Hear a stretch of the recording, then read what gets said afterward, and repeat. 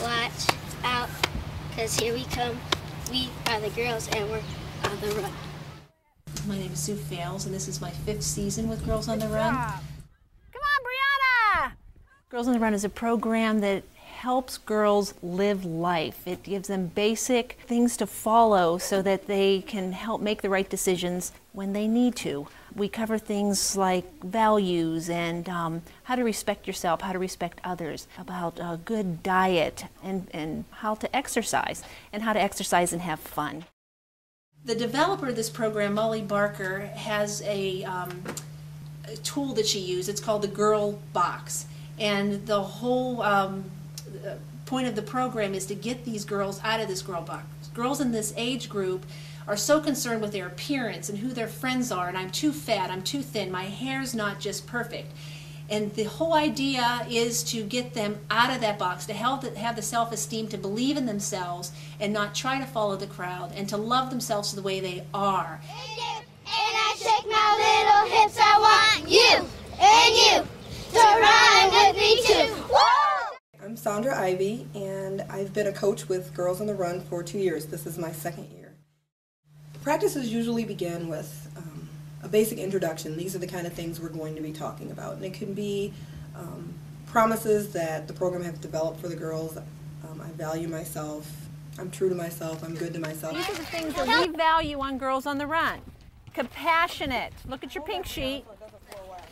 Respectful to yourself and to others. Being humble, what does that mean? Being humble, just like in Charlotte's Web. So we begin with an introduction, and then after that we try to illustrate that point through exercises. And then we move on to stretches to kind of get them ready for the workout. 1, 2, 3, 4, 5, 6, 7, 8. 1, 2, 3, 4, 5, 6, 7, 8. 1, 2, 3, 4, 5, 6, 7, 8. 1, 2, 3, 4, 5, 6, 7, 8. 1, 2, 3, 4, 5. The workout is usually about 30 minutes, and we try to have them run as many laps as possible to gradually get them up to the point where they can run 3.1 mile or a 5K.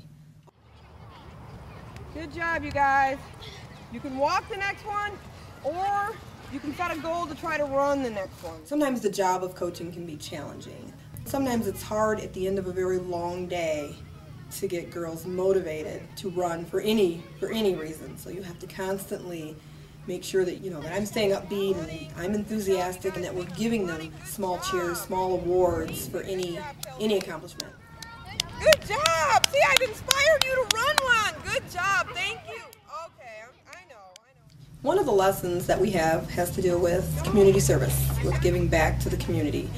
A community that has supported Girls on the Run, making it one of the largest programs in the country.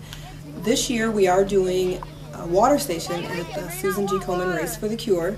Cancer is something that has touched a lot of people. We feel strongly about it, some of them feel strongly about it, and I think it's one way that we can give back. We have to get there really early in the morning so the girls don't get excited about that, but I think they have a good understanding as to why it's important to give back to the community. Everywhere we go, People want to know people want to know who we are, who we are. so we tell them. So we tell them We are the cure, we are the cure, cure for cancer. the cure for cancer. In addition to a community service project that's outside of the school grounds, we also do a project in the school grounds, and we'll have the girls go around and pick up trash around the school, and then we'll also plant flowers in front of the school. And I think that's a good way of giving back to a school that's given them so much, and also it's really nice to drive by the school in the summer and you see those flowers growing and blooming, and it's a nice little reminder, hey, we planted those flowers, we did that for the school, it was great. Girls in this age group aren't they're not programmed to run long distances. At the beginning, they think 3 miles is an unbelievably long distance, which it is a long distance for those little legs. They think that is an impossible goal.